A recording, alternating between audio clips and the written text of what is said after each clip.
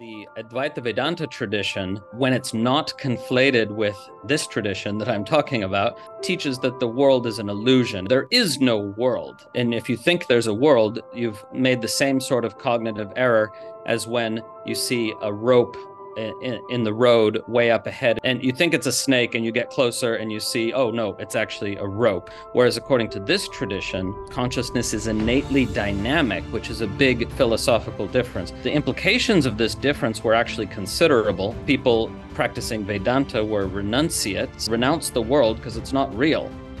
Whereas people practicing this non-dual Tantra were non-renunciates. They did not renounce anything because there's no need to, because the world is a real form of the one consciousness and deserves our engagement.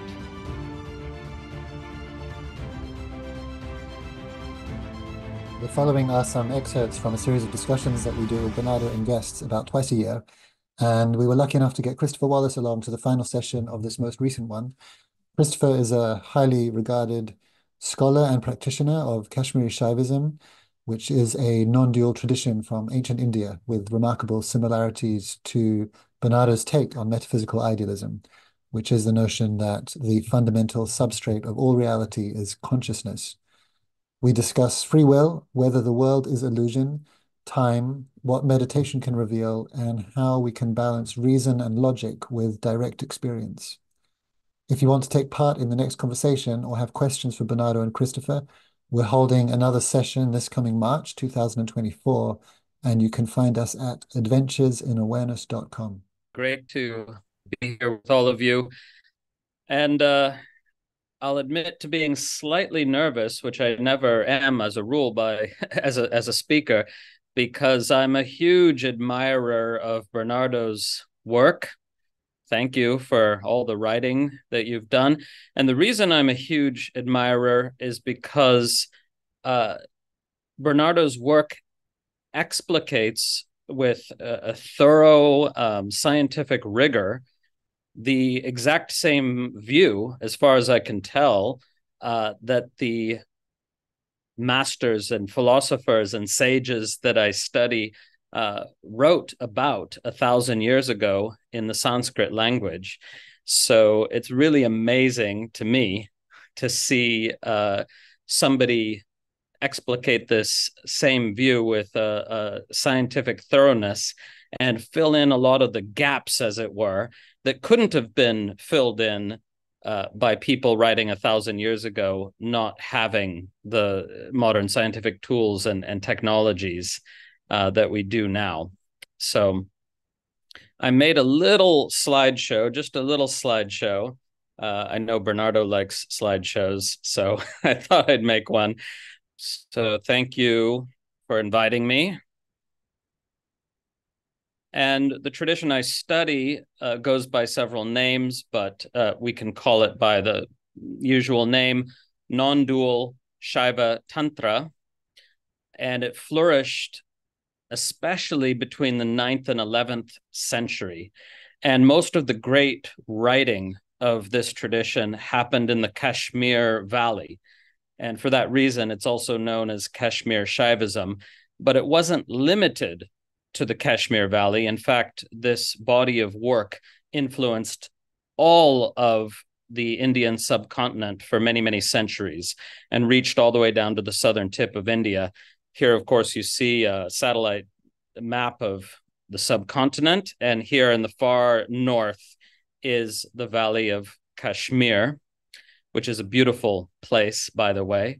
Of course, today it's a Muslim place, but 1,000 years ago, the religion of Shaivism, the religion of the deity Shiva, flourished there. And these intellectuals that were patronized by the royal court there wrote voluminously on this non-dual view that I'll explain a little bit about, and which seems to be more or less identical to analytic idealism. So briefly, non-dual Shaiva Tantra articulated a robust philosophical view that we may call idealist, anti-materialist monism, And I just like that name because it gives us the acronym I am, which is a bit fun. But also known as a consciousness-only view, which in Buddhism is called a mind-only view, where those two terms are being used interchangeably. So this view was supported by three pillars: logical argumentation, mystical or spiritual experience, and scriptural revelation. And I won't say more about that now, but just so you know, that's the traditional epistemological tripod of this tradition.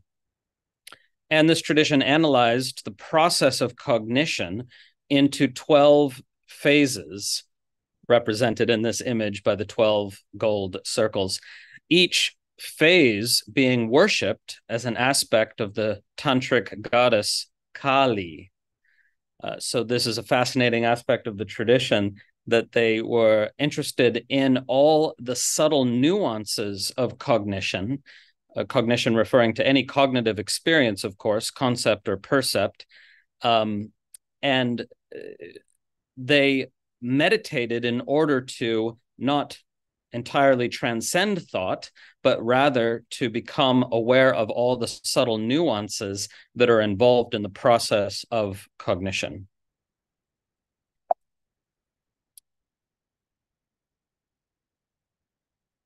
Yeah. So here's just a visual example of what some writing from back then looks like.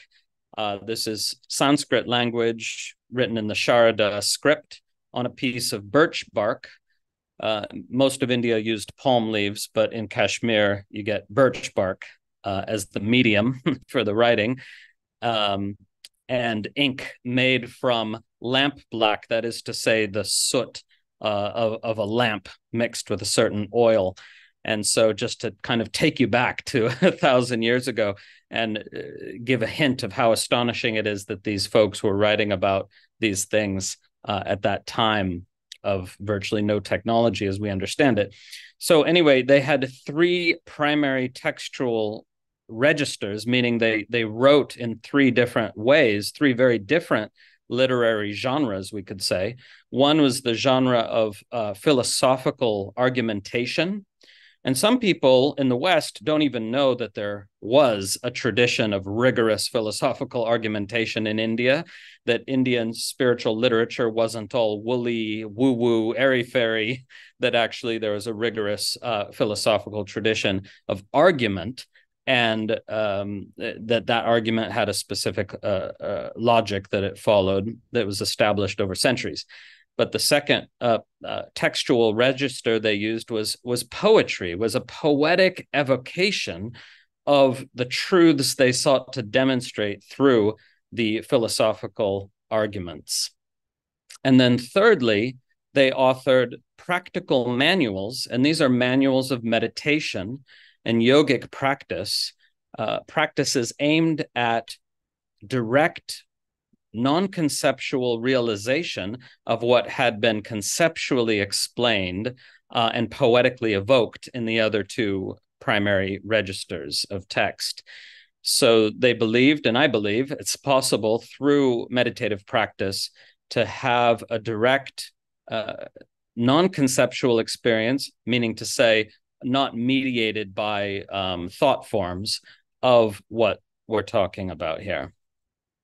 And we can come back to that.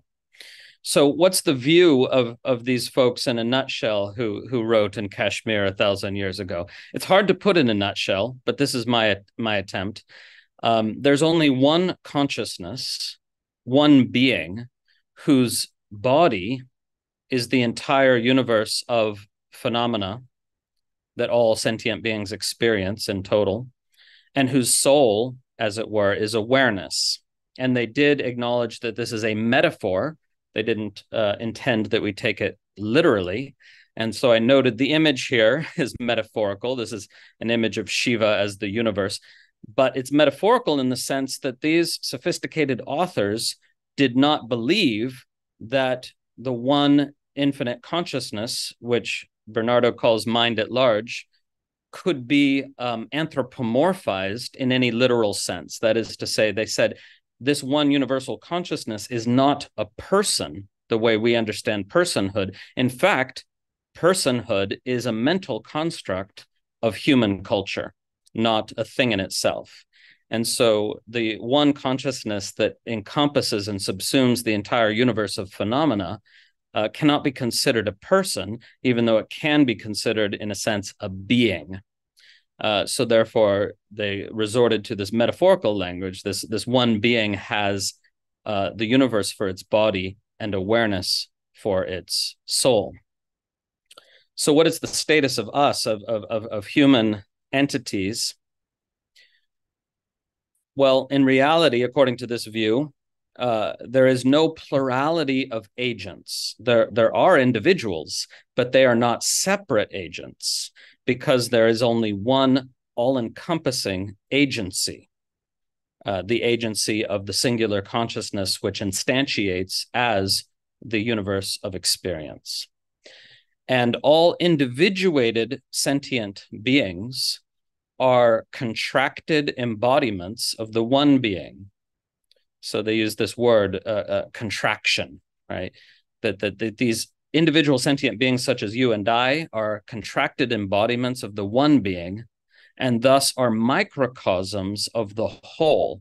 That is to say, each sentient being, whether human or if there's aliens, then they would be the same in terms of each sentient being is a microcosm of the whole, meaning in some mysterious way, the pattern of the whole is contained within every part in the same sort of way that each cell of our physical body contains the DNA of the whole body. So each sentient being is like a cell of the universe. Of course, they didn't have that metaphor back then, but they tried really hard to reach in that direction, not having that metaphor. Furthermore, just a couple more points, which as far as I know correspond to analytic idealism. The world is real, not illusory. Advaita Vedanta says it's an illusion, right? It's a mistake to think anything has manifested. And this view says, no, the world is real, not illusory. It is a real transformation of consciousness, even though it's nothing but consciousness.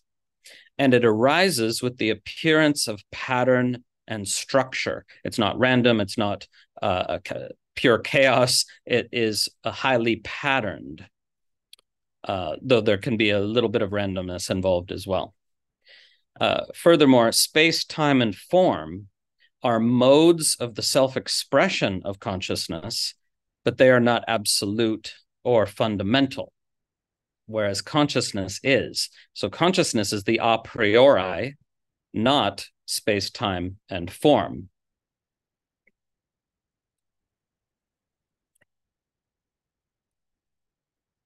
Okay, so that's a brief overview. And now I just want to give a little bit more nuance, a little bit more detail by reading a page from my first book. And this explains the view of the tradition that I'm talking about in more exact detail. And it's just one page, so shouldn't take too long. All that exists throughout all time and beyond is one infinite divine consciousness, free and blissful, which projects within the field of its awareness a vast multiplicity of apparently differentiated subjects and objects. Each object an actualization of a timeless potentiality inherent in the light of consciousness, and each subject the same, plus a contracted locus of self-awareness.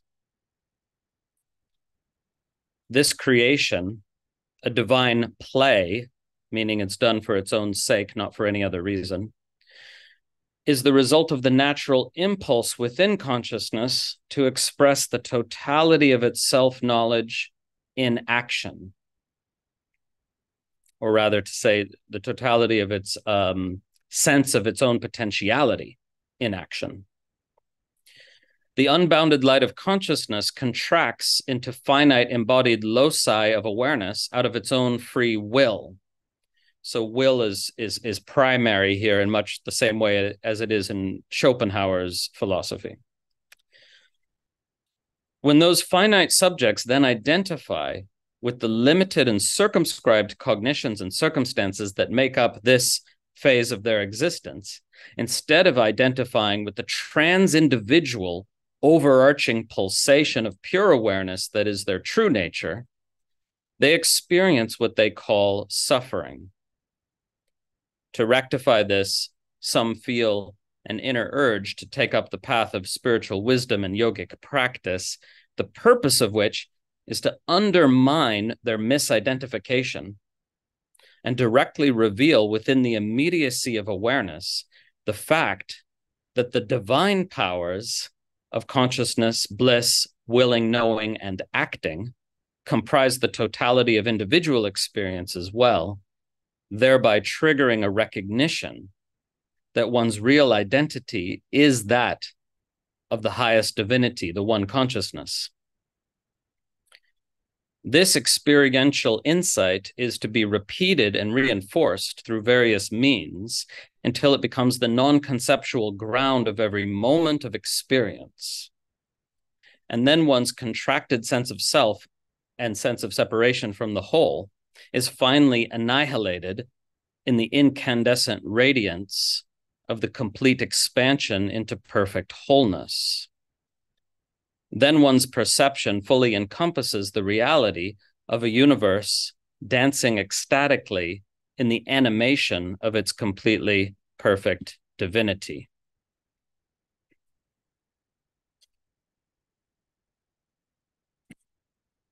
So that's my attempt at a more detailed nutshell of this particular tradition, and it does draw on specific phrases in the Sanskrit literature authored by some of these great masters, most of which, unfortunately, is not translated into English because it's not easy to translate, and there is more and more and more being published in translation right now, because as it happens right now is something of a renaissance for the study of this tradition, and there's a lot of scholars involved with getting these works translated.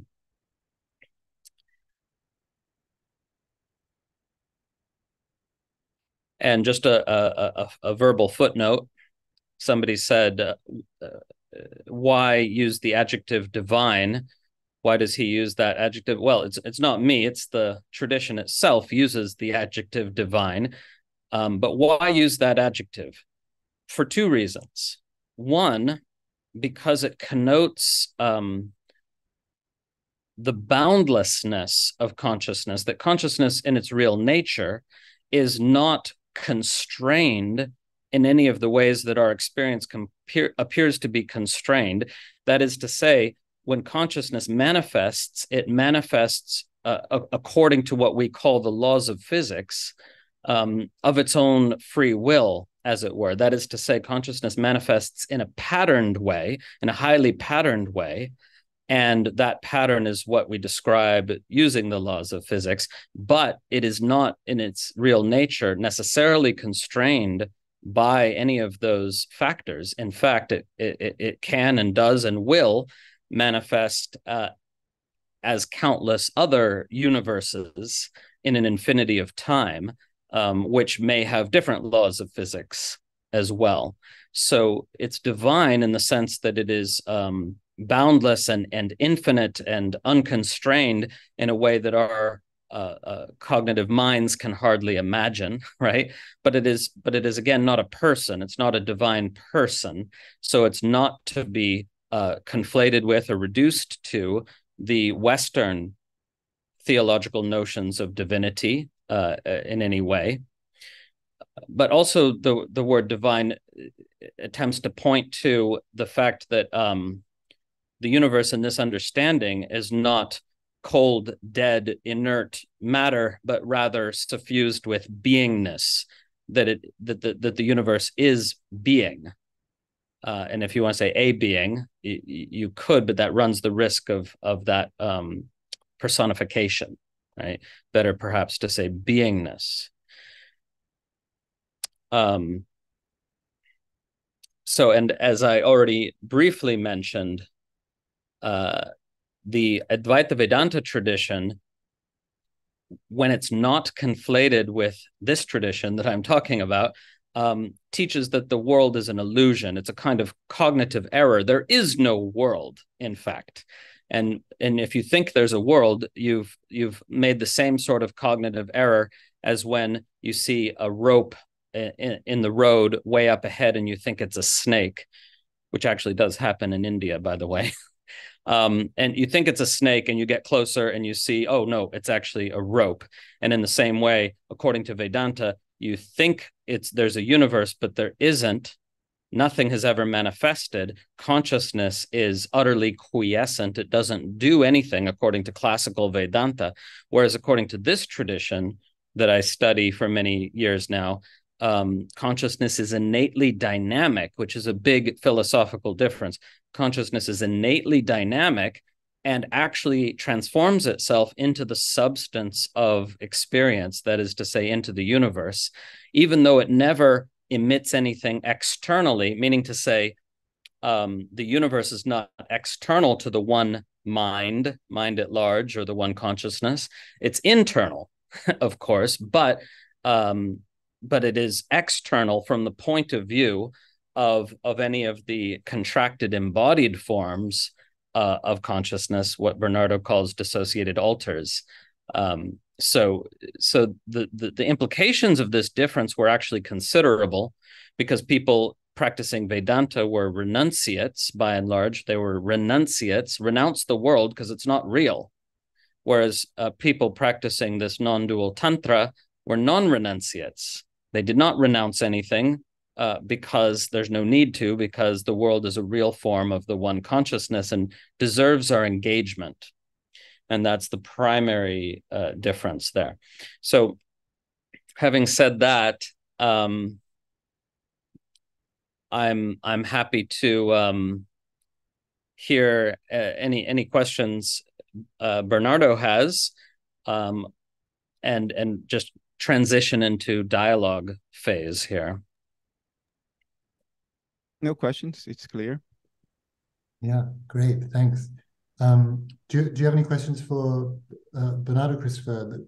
There's lots of questions coming in, and there's some questions from before. Well,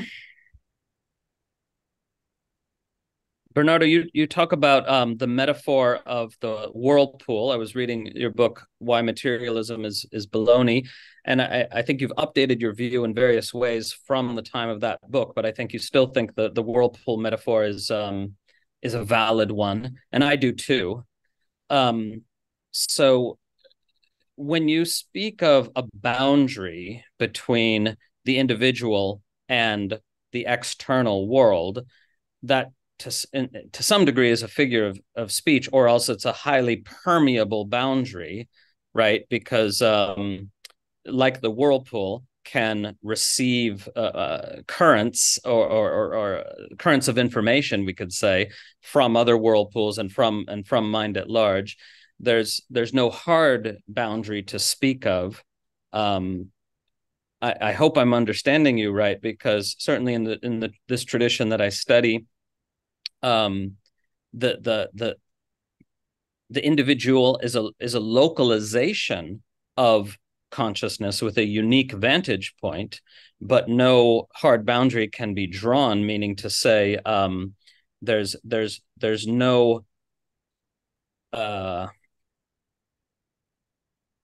there's nothing to hang our personal attachment to being a unique individual on, in a sense, according to this tradition. So in fact, this tradition agrees with the Buddhist version of no self in many ways, not exactly, but it very closely agrees with the Buddhist version of no self, which doesn't deny that there's a unique vantage point of consciousness associated with each apparent individual.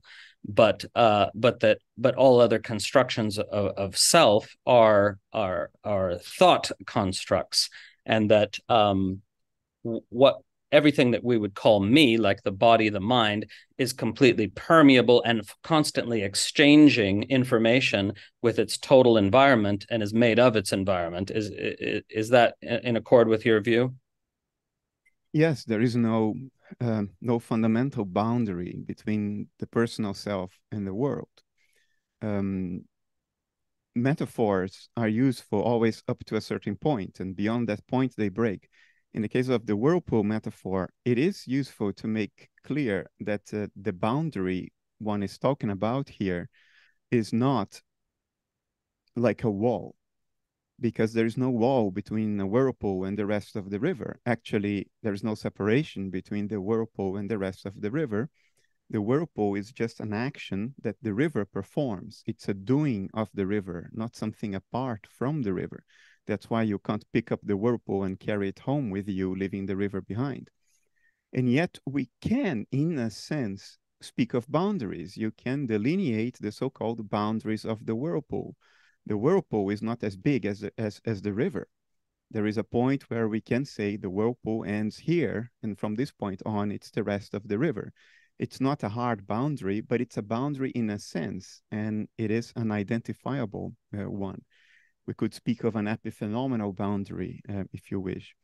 More technically, if we go beyond the metaphor of whirlpools, and we speak more technically in terms of dissociation, even dissociative processes don't have hard walls or hard boundaries between them and the rest of the mind, which they inhabit.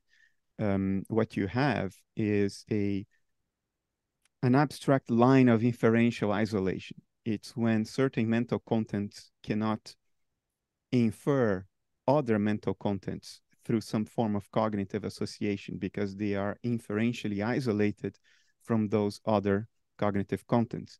There is nothing but cognitive contents in one mind. There is nothing other than cognitive contents that could constitute a fundamental wall to separate them. They are not separated by anything other than mental contents. They just cannot inferentially reach one another. So we can speak of a boundary in that sense, not in the sense of a wall or anything fundamental or anything that is distinct from that which becomes seemingly separated by such boundary. Yeah, exactly. But I talk about that in terms of vantage point. There's the simple fact that from any given vantage point, some things can be seen that can't be seen from another vantage point. And I argue that my ability to see the door of my house from my vantage point that you can't see is not fundamentally distinct from my ability to see my own thoughts, but not see your thoughts, that it's a matter of a vantage point rather than of boundary in any strict sense of the word. I think differences in vantage point alone are not sufficient to account for the fact that I can't read your thoughts and presumably you can't read mine, and I don't know what's happening in China right now, because each of your eyes has a unique vantage point. You see the world differently from each of your eyes. And yet, there isn't a seemingly separate consciousness associated with your right eye and another one associated with your left eye. There is only one mind that sees the world through two concurrent, non-dissociated vantage points. Your mind merges the vantage points of your two eyes, leading to 3D vision. So you have there two different vantage points. They are different. If you put your finger in front of your eye and you look with the left eye and then look with the right eye, you see it differently. You see one side of the finger in one case, the other side of the finger in the other case. So these are two vantage points, but there is no boundary between them. And that's why there isn't two people claiming to see the world from their own vantage points when it comes to your two eyes. There aren't two mental complexes that seem to be separated. I think you need something more beyond just multiple vantage points. You do need some kind of inferential isolation that can be then talked about as a boundary in some sense, though not a fundamental boundary. Yeah. Maybe this takes us in a slightly different direction, but isn't there some evidence to suggest that there are, in a way, two different cognitive vantage points associated with a human in terms of the left and right hemispheres of the brain? We have that evidence of people who've undergone the split brain surgery, where one hand is sort of fighting with the other hand about whether to take the cookie or which shirt to wear. And there's other experiments that seem to indicate that our experience of being a unitary consciousness, if we were able to drill down to a deeper level, that experience is emergent from some kind of cooperative multiplicity. What do you think about that? If you sever the corpus callosum, then you are inducing the creation of a boundary. And then you may have two truly dissociated complexes, but under ordinary circumstances, a healthy human being does not have two visual complexes experiencing the world through dissociated points of view, even though we do have separate points of view, one associated with each eye. There is no boundary between them. And yes, if you sever the corpus callosum, then you will create a boundary between them. But I don't think that changes the point that 2 points of view in and of themselves are not enough to create the illusion of separation. Yes, if you sever the corpus callosum, you will do that because you will impose a dissociative boundary if you do that. Of course, we as individuals, we have multiple psychic complexes. Most of the times we don't notice that. We think we are the ego. But there's a lot more going on in the human mind than just the ego complex. Over 100 years of depth psychology say that. But then that means we also have internal dissociative boundaries. For evolutionary reasons, the mental processes corresponding to autonomous functions like kidney and liver function, there is no evolutionary advantage for the metacognitive ego to have explicit control over those mental processes, because these are functions that need to be performed at all times. They don't require deliberation, decision-making. No, you always have to filter your blood. So your kidney and your liver should always work. So those mental processes that correspond to kidney and liver are naturally dissociated from the ego complex. Because if you had to deliberately perform kidney and liver function all the time, your attention would have to be drawn to it. And if you would become distracted, you would get blood poisoning. So it's much more effective from an evolutionary perspective to create these internal dissociative boundaries, mini whirlpools within the big whirlpool, because it's functional to do that. But in all cases, I think there is still a sense in which we can speak of boundaries, even though not fundamental boundaries, I think. Yeah, absolutely. That makes sense. Now, somebody requested if we could discuss free will, which I certainly have things to say about, but do you think that would take us down a pointless rabbit hole, or are you interested in that topic? It will probably do so, but it may still be interesting to go through the process. Yeah, I mean, I think the very phrase free will is problematic when people have an idea of what they think that means, and that's can undermine the conversation from the get-go. But basically, from the tradition I study, the understanding is like this. There's no such thing as personal free will or individual free will, because there's no such thing as person except as a mental construct.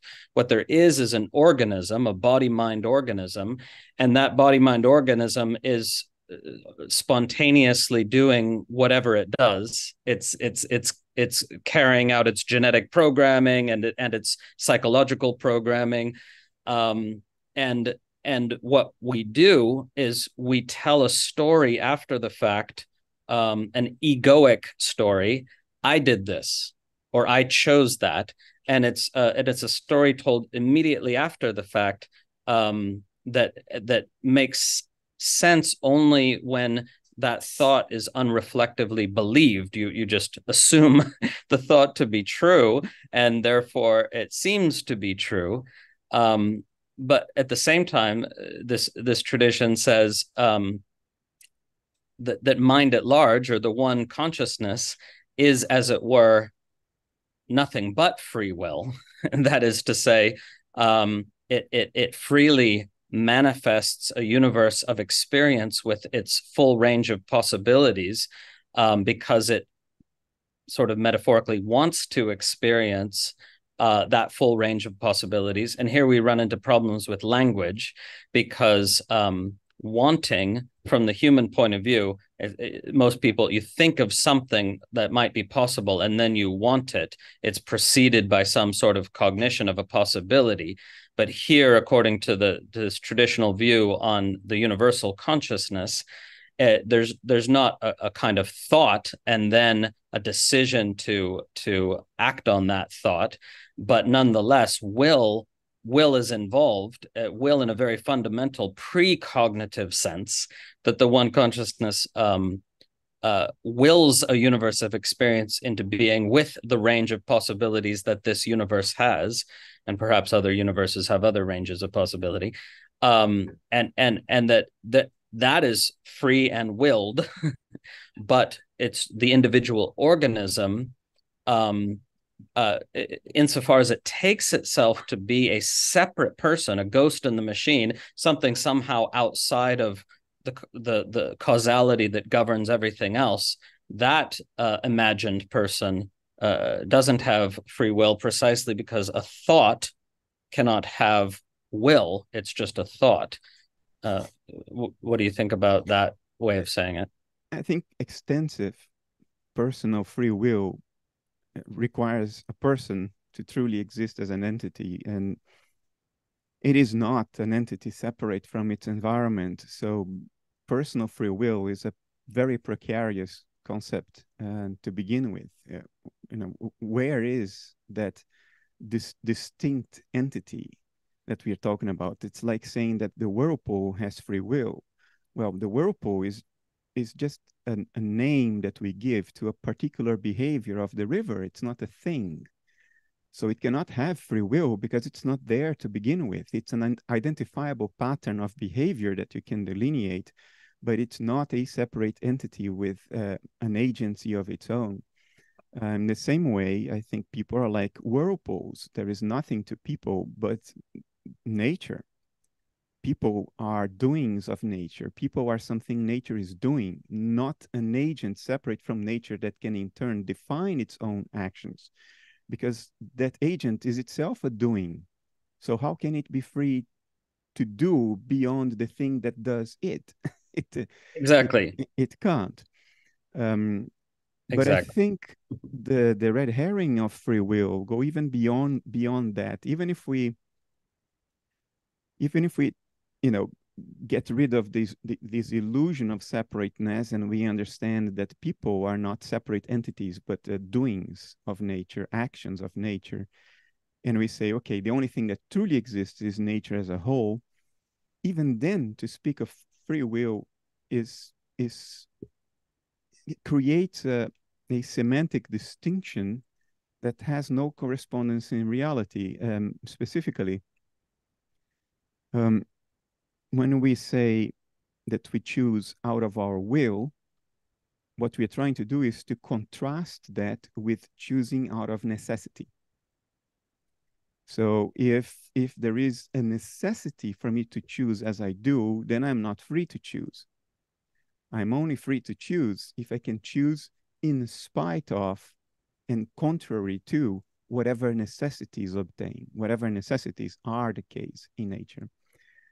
But if the entity we are talking about is nature as a whole, and there is nothing outside of it, then whatever it chooses is determined by what it is. And then the difference between will and necessity completely disappears. What nature must do is what it necessitates to do, because it is what it is and not something else. but that necessity expresses itself subjectively, qualitatively, as the irresistible will to do what is necessitated. In other words, the expression of the necessity is the will, and the will is the necessity. There is no distinction between the two. What nature does is what it must do, and what it must do is what it irresistibly wants to do. The wanting is the necessity. The necessity is the wanting. So the whole discussion about free will, it loses its semantic grounding because it's founded on this semantic distinction between necessity and will, when this distinction is illogical. There is no space for this distinction. So even to speak of universal free will, but it's free in relation to what? The universe is the sum total of everything that is the case. Whatever the universe is, what it does is a function of what it is. So the necessity is what it wills, because the universe is qualitative in essence, and the will is the necessity. Totally agree. Totally agree. And this is the same view. It's just that and this maybe gets too spiritual, but when people ask in the context of this tradition I'm talking from, why is there something rather than nothing? The answer is will, the inherent will of the one consciousness. And that, of course, is not necessarily a satisfying answer for some people, but otherwise it's exactly as you said.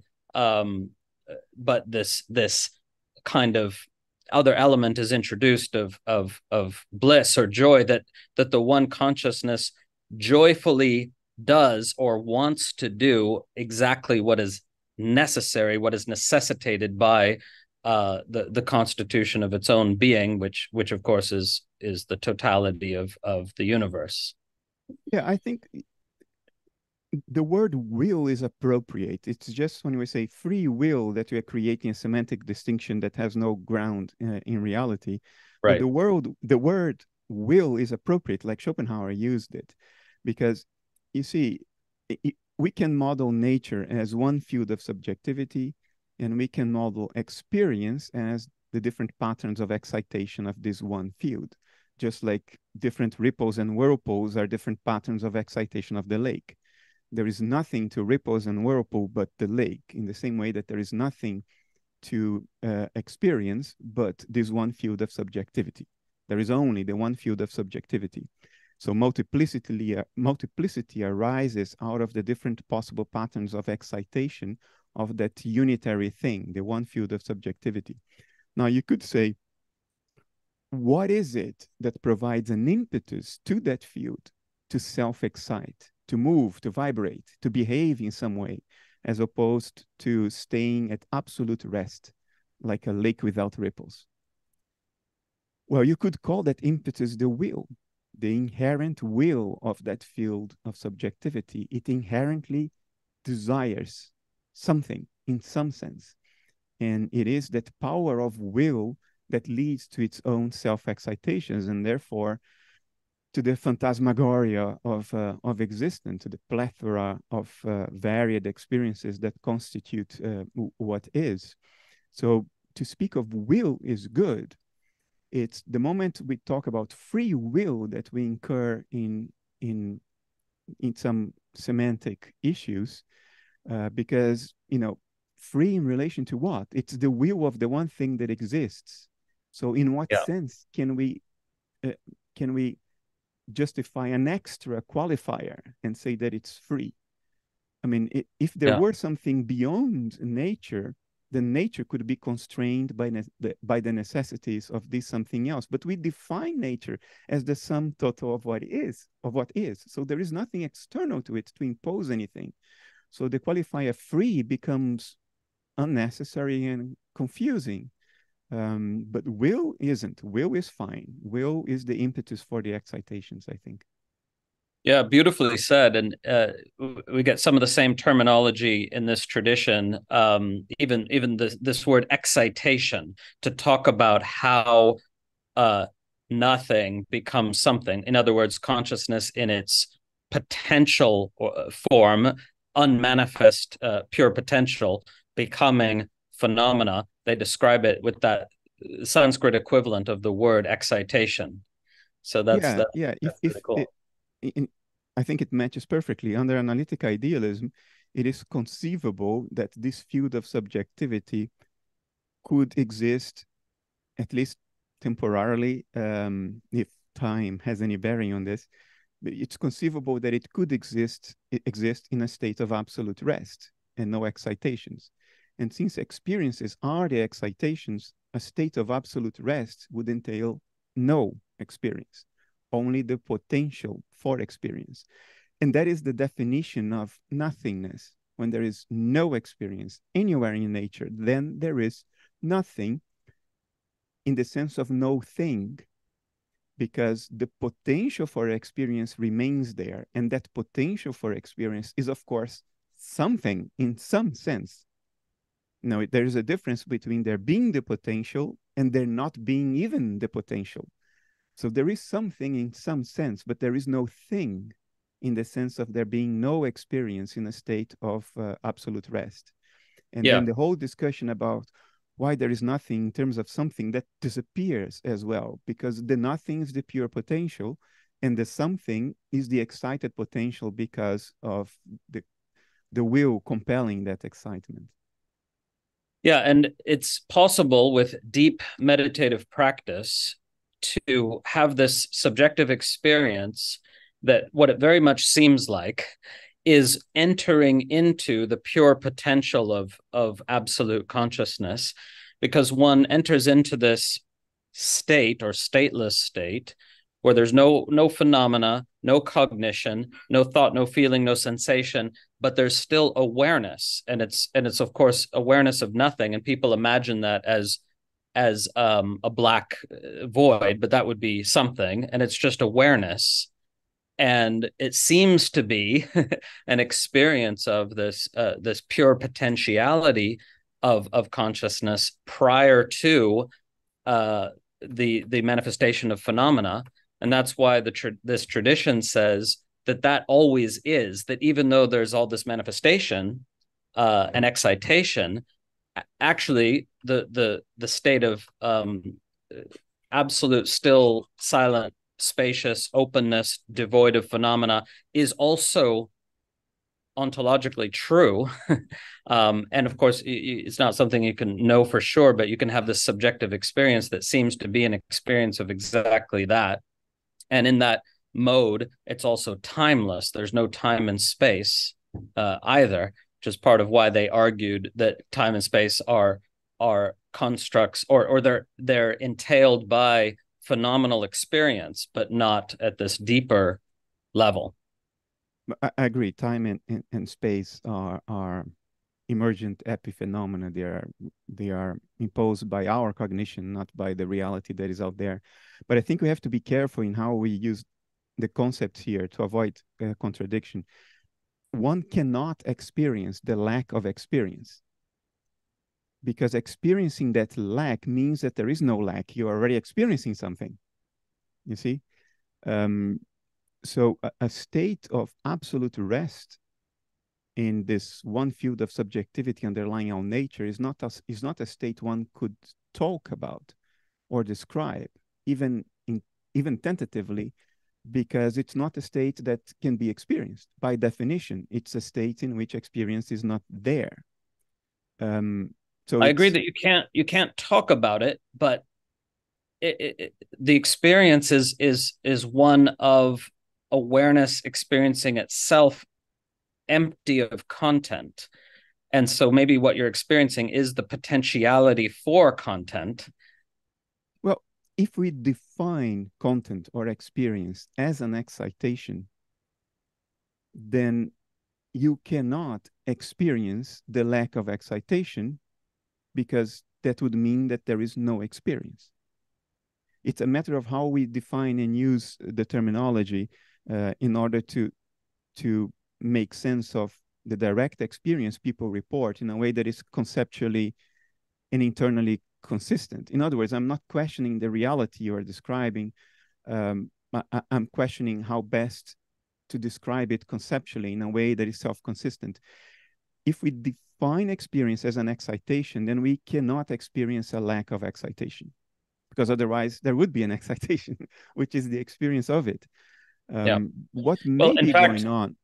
Now that you mention it, the greatest author, the greatest writer of this literature of this tradition does specifically say that in that state of apparently nothing, no phenomena, no cognition, there is still what he calls this extremely subtle pulsation or extremely subtle excitation, which accounts for the experience that we're calling awareness experiencing itself empty of content.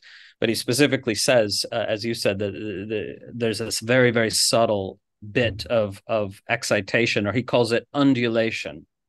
Yeah, I was having a discussion with Swami Pravapiananda, I think is his name. Pravapiananda from New York. And he put it beautifully. He said, the void is not the lack of experience, it is the experience of the lack.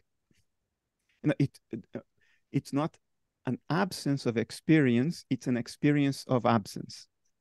And I thought that put it brilliantly. We have a metaphor from technology that fits very well with what you just said, this pulsation. It fits beautifully with it, actually, surprisingly well, which is the metaphor of radio carrier waves. When you are sitting in your car and tune in to a radio station, it has a certain frequency, say 98 megahertz, 102 megahertz. That frequency is a pulsation. It's literally what frequency means. Frequency means a pulsation of a certain speed. That's what frequency is. The faster the pulsation, the higher the frequency. And each radio station has a certain pulsation. What is the radio program that you then hear when you tune into a radio station? Well, those are modulations of the pulsation. So a pulsation would be something like this, a perfect sinusoid.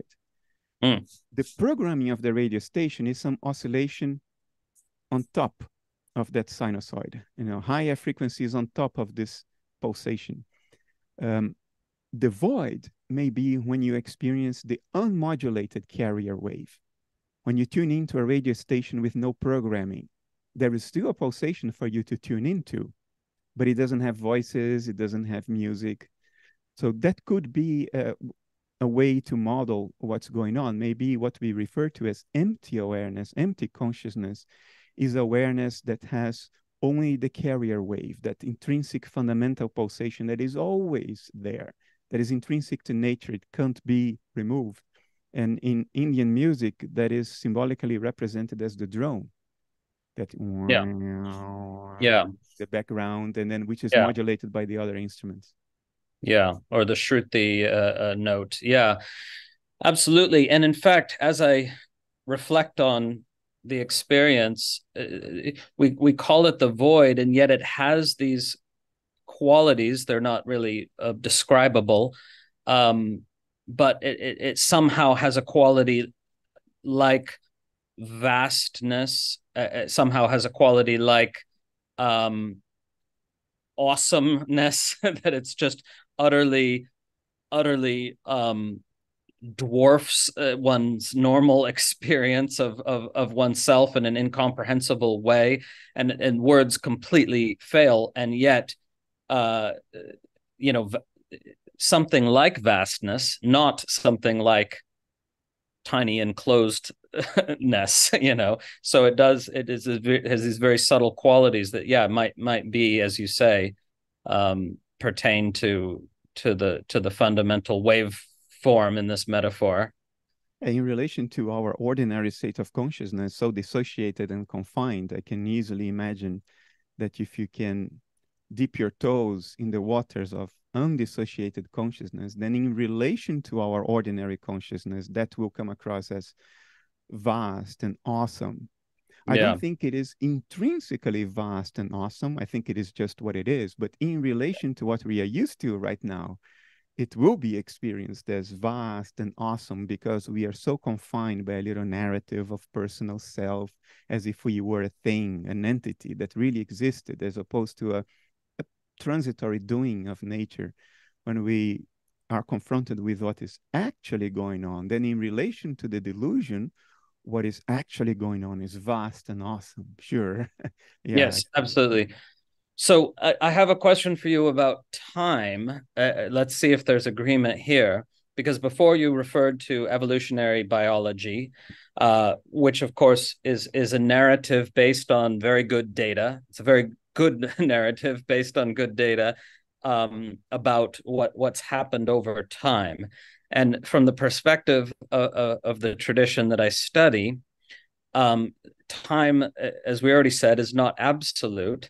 And indeed, when we talk about history or development or evolution or anything like that, we are employing a mental model to account for the patterned way in which phenomena appear to us in the now, that the now is so highly and deeply and subtly patterned with many sort of levels to it of patterning, that to make sense of it, these narratives, like, and it's not to say that evolution is wrong, of course, in any way. It's just to say that we don't need to posit that time is ultimately real, that the past exists or the future exists. We can just say this is the most useful mental model for making sense of the patterning that appears in our experience now. What would you say to that? Nobody has ever experienced the flow of time, right?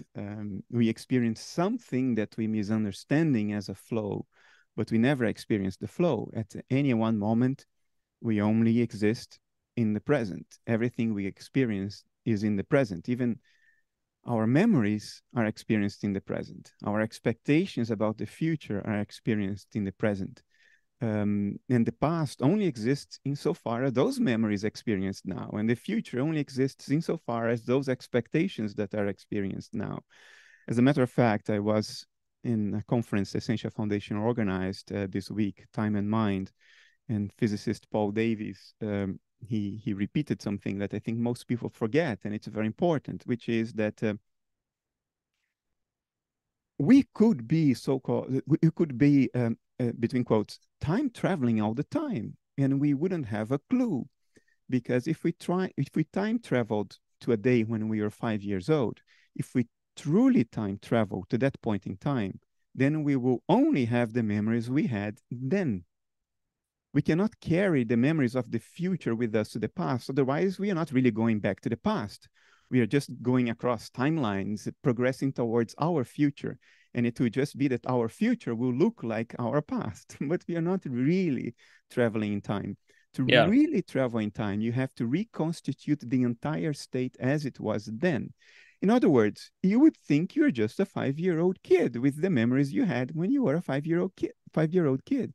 Same thing about traveling to the future. If you truly travel to the future, to the time when you will be 86 years old, you will have the memories you will have when you're 86 years old. So you will not think that you time traveled at all. You think you just lived your life and you arrived naturally at that point. So nature is constituted of a set of experiential snapshots that are cognitively associated with one another. And nothing is actually flowing in time. Nothing. All we ever experience is a particular time shot that exists in its completion in a framework outside time and space, a framework wherein all structure is constituted of cognitive associations, things that relate to one another through links of meaning and not through cause and effect in time. Because and that's why there is no time.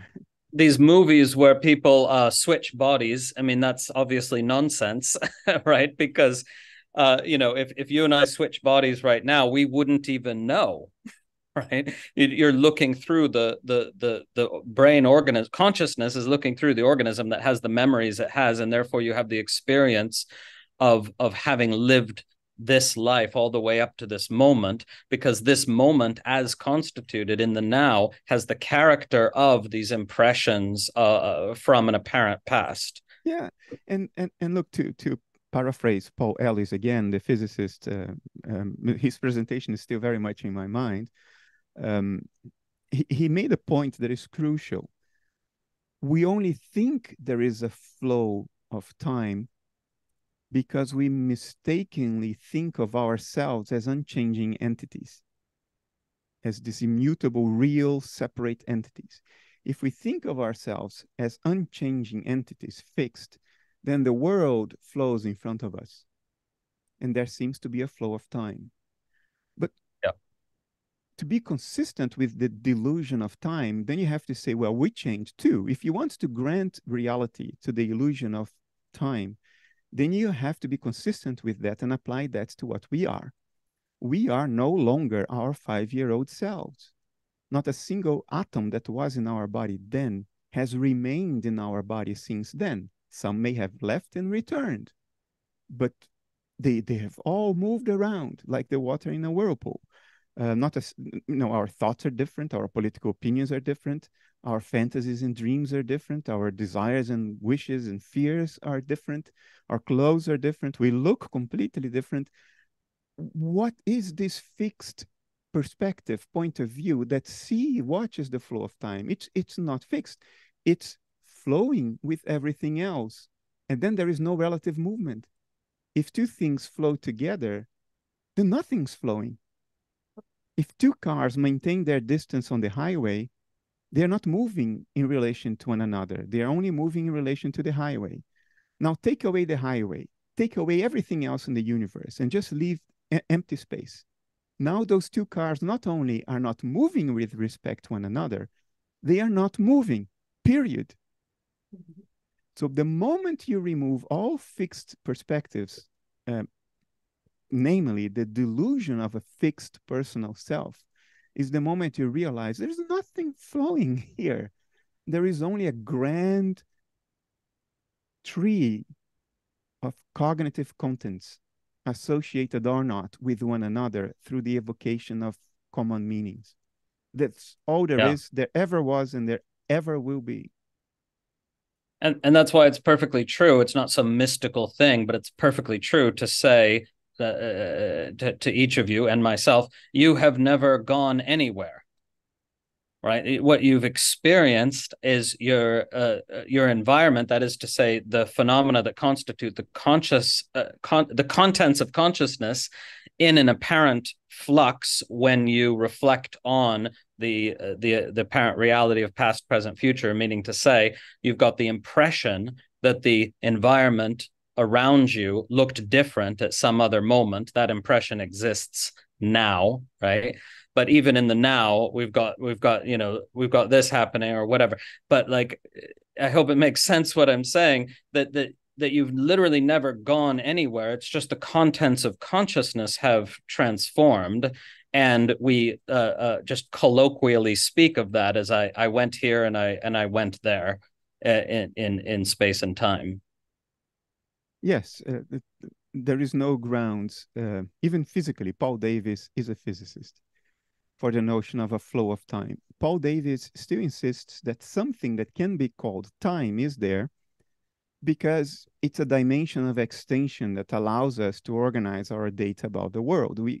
You can speak of time in that way, but it's not then what we normally think of when we use the word time, because in ordinary usage, the word time is indelibly associated with flow. And in Paul Davies' view, this flow is not there at all. And I think there is substantial reason in physics, both empirical and theoretical, to part with this idea of the flowing time. It's not there. It's just not there. Yeah. And things like delayed choice experiments make it empirically very complicated to believe in it, and even theoretical reasoning makes it very complicated believing in it. Yeah. And someone in the chat window said something about if you experience absence, isn't there still a subtle duality? So I wanted to ask about that too, because from my point of view, duality itself is a mental construct, meaning to say, it seems that there's a hearer and a heard, a seer and a seen, but that seeming is itself an artifact of language, right? So we take ourselves to be a seer seeing a separate object, and there's the subject-object dichotomy. But that subject-object dichotomy can collapse in meditative awareness, whereby there's no seer and seen, there's only seeing. There's no hearer and heard, there's only hearing. And so the sense of being a subject perceiving a separate object completely vanishes. And so that's part of why we invoke this term non-duality. There's a number of reasons to invoke the term. But I don't know if that aspect of things is something that analytic idealism gets into at all.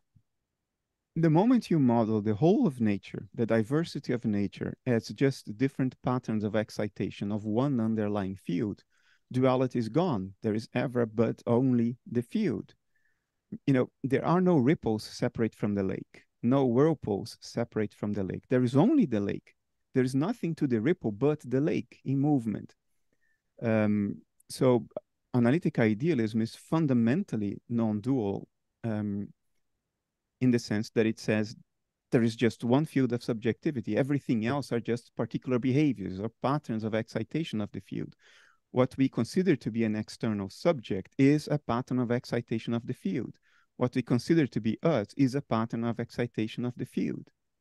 And these patterns of excitation can interfere, just like ripples can on a lake. They can flow towards one another and impact one another and then interfere constructively or destructively. Yes, this can happen in mind as well. Different patterns of excitation can interact.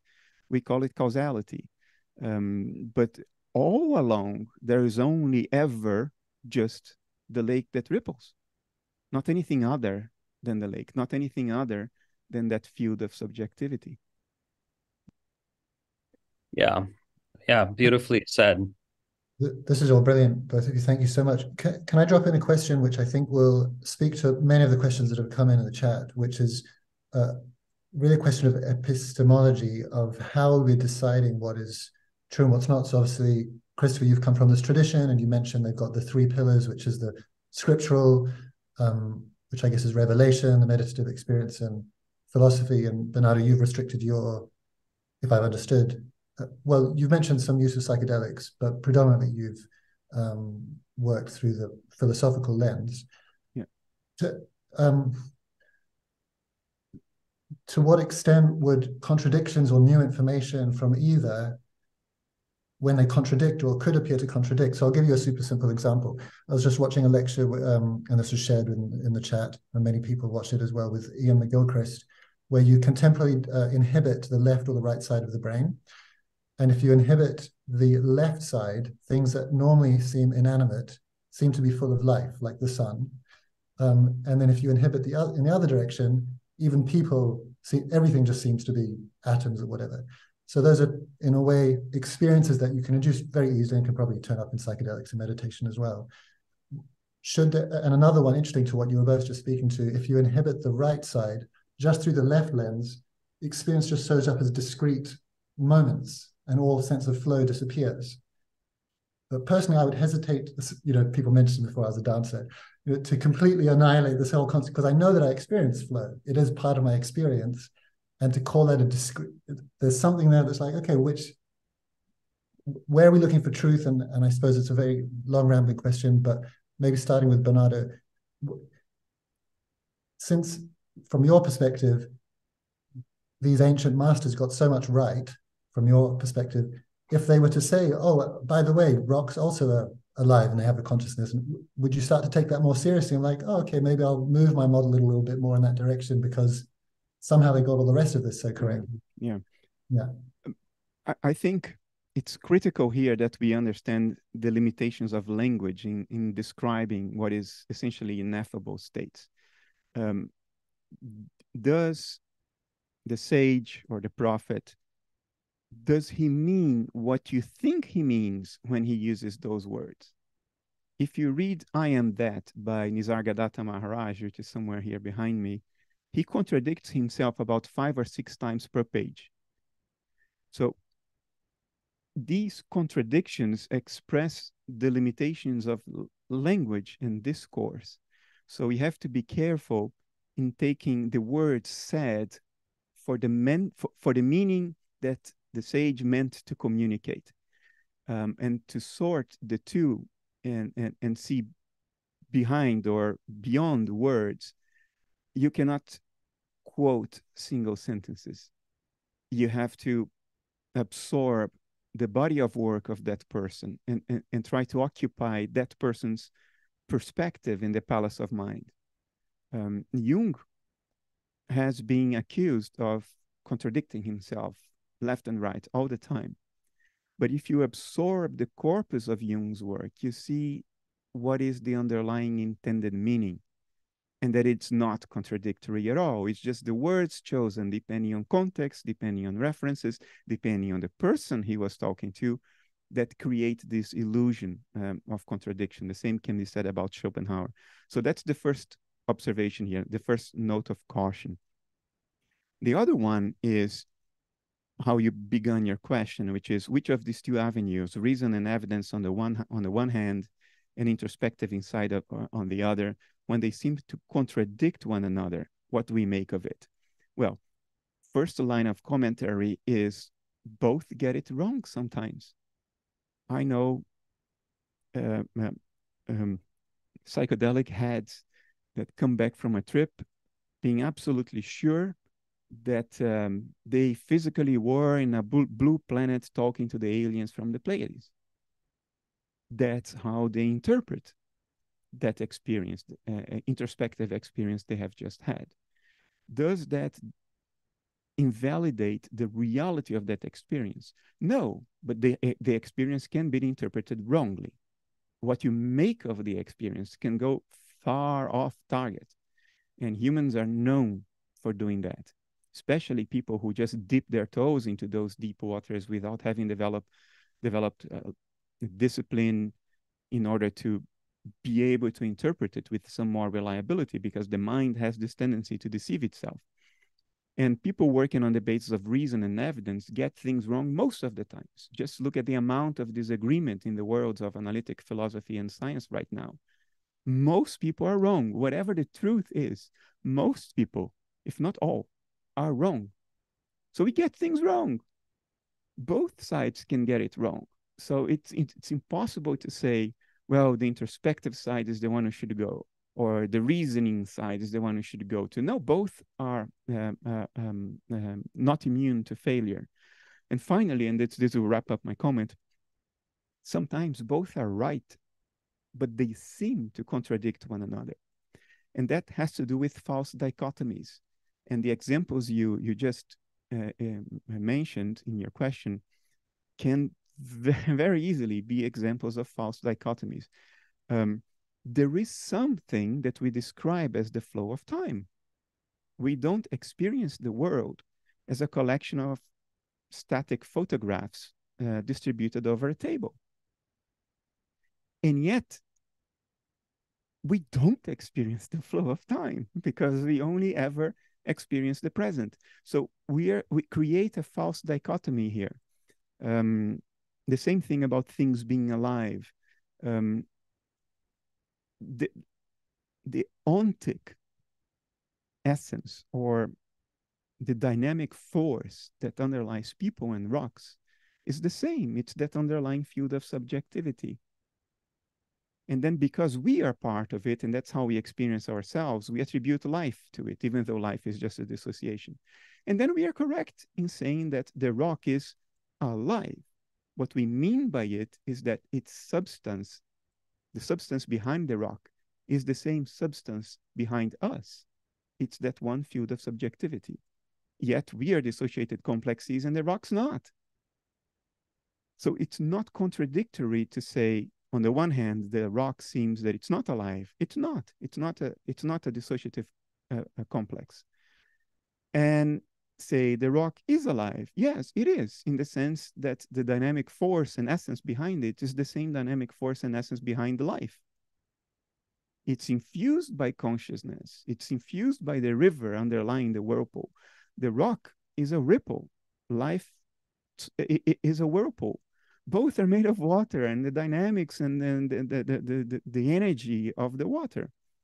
So it's important also not to let false dichotomies force us into choices we don't need to make. If you illuminate a cylinder from the side, you see a rectangle as a shadow. If you illuminate it from the top, you see a circle as a shadow. They are not a dichotomy. Both the rectangle and the circle are right. They are both shadows projected by the cylinder. The artistry of life here is to take a point of view from which you realize that the circle and the rectangle are one and the same thing. Totally agree. Completely. This is why modern culture and social media is so problematic. You know, people extract one little piece of someone's discourse, which it can only be understood truly as a whole. You know, as you said, and agree with all the other points you made. And I just want to circle back to something Amir said, because he said, I experience flow, but we want to distinguish here between flow and the flow of time, meaning to say, when we say you don't experience the flow of time, that just means that you didn't experience a flow from the past you remember to a now to the future you anticipate, but you can experience flow in the now, right? We were talking about dance before Bernardo came on at the beginning.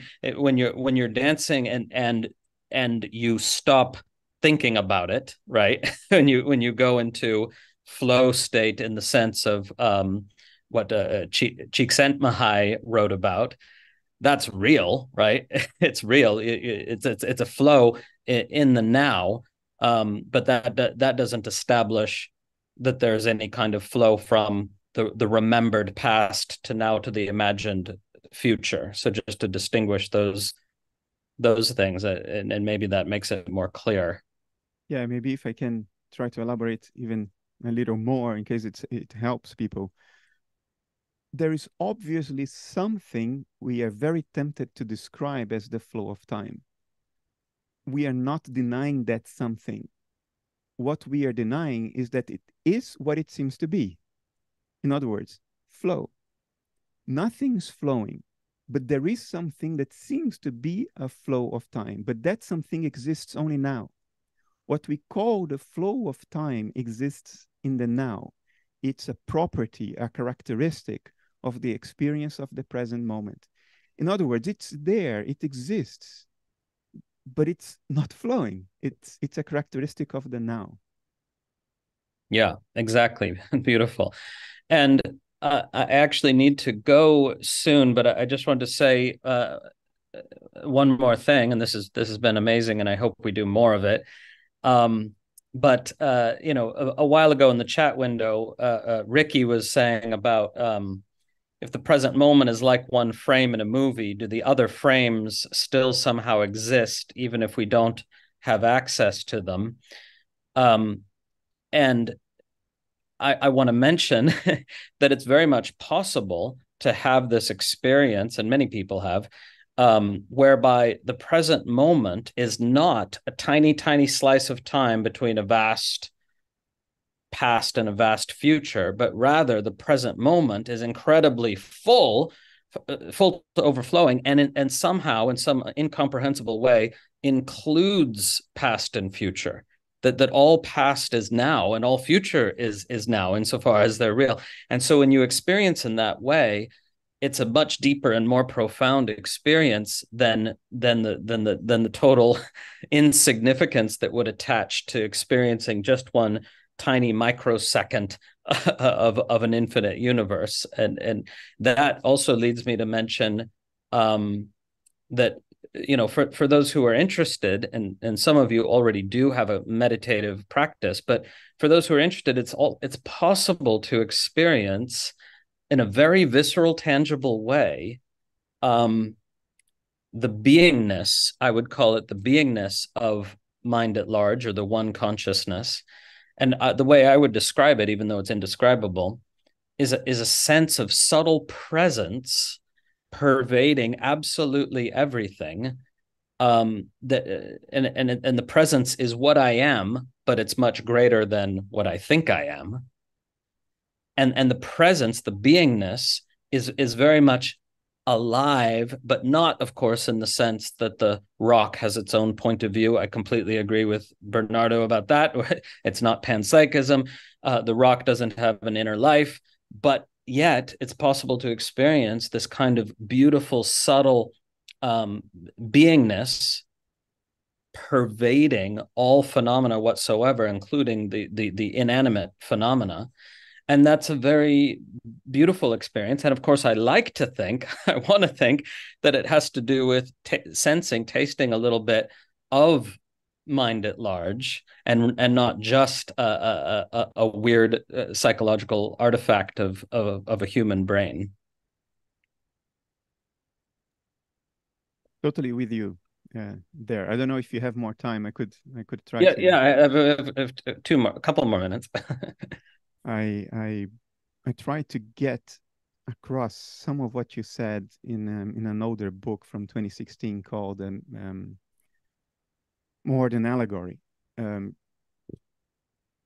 we say only the present exists, we are not disinvesting the past and the future. We are not saying that they are in some way non-existent or lesser than the present, because what we call past and the future are aspects of the present. So they are identical to the present in essence and nature. The past are a certain class of experiences we have in the present. We call them memories. The future is a class of experiences we have in the present. We call them expectations. They are two aspects of the present. Perceptual experience is the missing aspect. Our current thoughts and fantasies and feelings and emotions are another aspect. So the past and the future are not worse than the present. They are of the same nature and of the same ontic significance as the present, because they are aspects of the present. And the present is not this tiny little thing between past and future. The present is the sum total of the whole of nature. And one exercise to see this, the only way to see this is to understand that extension is an illusion. Extension in time or space is an illusion. So one way to do that is to try to be consistent within the illusion and see where it leads you. So according to the illusion, the present is now, and last hour or yesterday is the past, and the next hour and next week are the future. But it's not only last hour or yesterday, it's the last minute and the future minute. But wait a moment, it's not only that, it's the last second and the future second. No, it's not that either. It's the last 1/3 of a second and the future 1/3 of a second. And you can keep on playing this game until you realize that this delusional present separate from past and future just poofs up into nothingness. Yet all the past and all the future are in it. All of reality exists in a singularity without extension, outside space and time. And if you see this once, you cannot unsee this. Yes, beautifully said. Beautifully said. And the last thing I want to mention is because I was listening to an interview you did, Bernardo, with what do they call it? Demystify Psi, a recent one. Oh yeah, podcast, one of the podcasts, yeah. Podcast, Demystify Psi.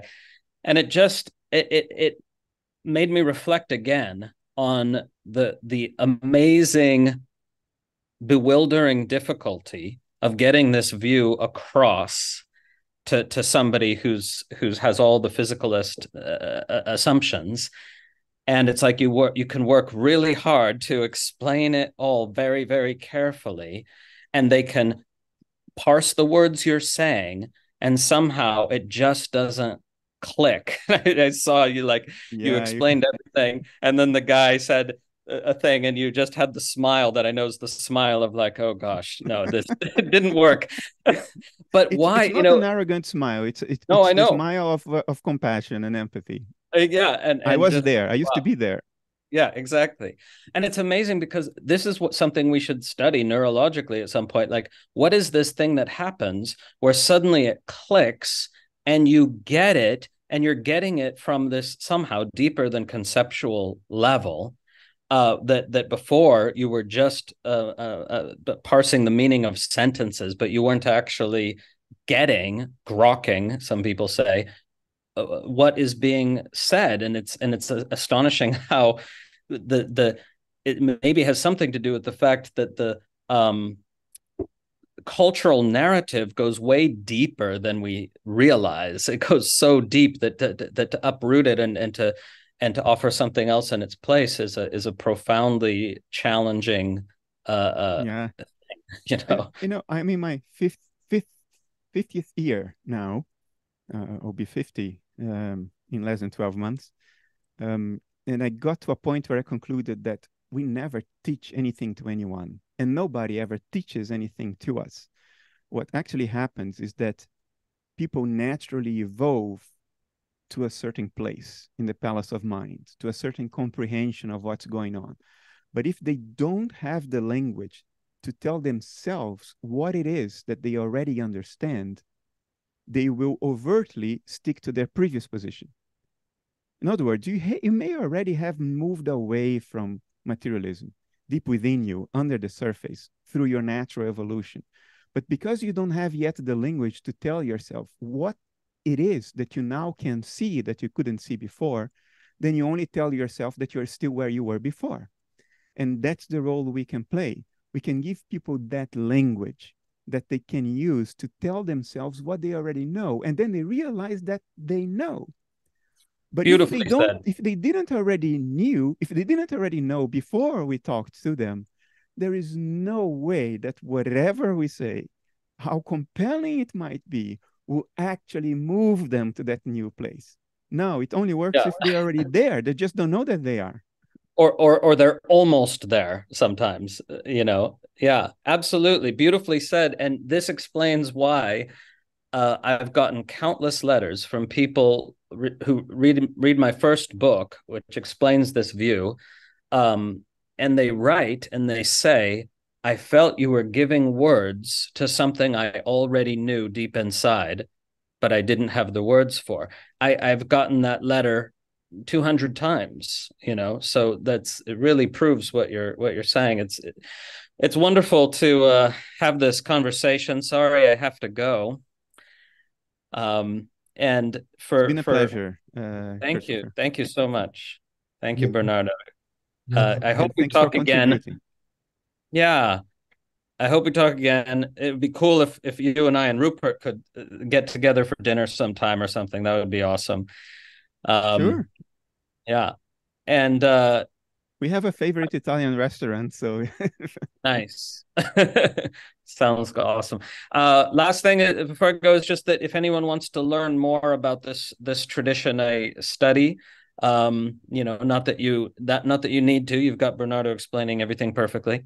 But if you want to learn about it from this specific tradition and the practices, the meditations that it offers, there's a link. I just put a link in the chat window. You have to copy and paste it, and then you can go there and learn what we have to offer. So yeah, thank you so much, Amir and Bernardo and everyone. And thank you for your contribution. Really appreciate it. Thank you very much. Thank you so much. Yeah, hope this happens again. Yeah, take care, everyone. Bye for now. Good night. Great. So also just acknowledging everyone. I also had, equal to the chats, I also had my own questions pinging as quickly as questions were pinging in the chats, and obviously we didn't get to any of them. But I believe Christopher does also online stuff. So some of the questions were quite specific to him. So I just encourage you to look him up, and especially the ones about the traditions that he studies, you can direct to him directly. And then obviously we've got the rest of the evening with Bernardo, and we've so far been doing this twice a year. So, you know, if Bernardo's willing, I certainly am, and hopefully there'll be other opportunities to dialogue with him. Sure, it's my favorite event. Great, cool. I'm like so happy to hear, and keep feeding back whatever will help it remain your favorite event. We'll be happy to accommodate. Just keep... Look, you make this event. Not sure how aware of it you are. I talk to a lot of people. I go to many events. There is a reason this is my favorite event, and it's not me, if you know what I mean, because I am in all other events in which I participate. So yes, so for as long as you're willing to do this, I'm willing to do this. Great, long may it continue. And it's English is one of those few languages that doesn't have a plural you. But I'm interpreting what Bernardo just said as the plural you, as opposed to me. It's us together. Like this, these conversations are the same. It was just me and Bernardo. Both are true. I did mean you in the singular, but I now that you said it, I also mean in the audience. Yeah. Yeah, I'm convinced, absolutely convinced of that. So, all right, let's. Do you need a break, Bernardo? Or... No, let's go. Let's go. Do you have any reflections you want to share before we do? No, he has the same energy Rupert has, and usually after conversation with Rupert, my mind is completely empty, and that's what I'm experiencing right now. I noticed you referred to, because he gave those three pillars, which was meditative insight, philosophy, and scripture. And you didn't mention the scripture, which doesn't surprise me at all, because I also, like, if he quoted scripture, I'd be like, so what? Some guy wrote some stuff down. I've got a scripture that says the opposite. Is there any useful thing to notice about that we just today, not everyone, obviously, lots of people are killing other people because of stuff it says in some Bible or holy book, but well, I'd imagine, yeah. We have consistently made a royal mess of scripture. So, hey, if you want to join these conversations and the Q&As that follow them live, you can find us at adventuresinawareness.com, as well as courses, events, retreats, and gatherings, and join quite an amazing community of meditators, mystics, scientists, and consciousness researchers.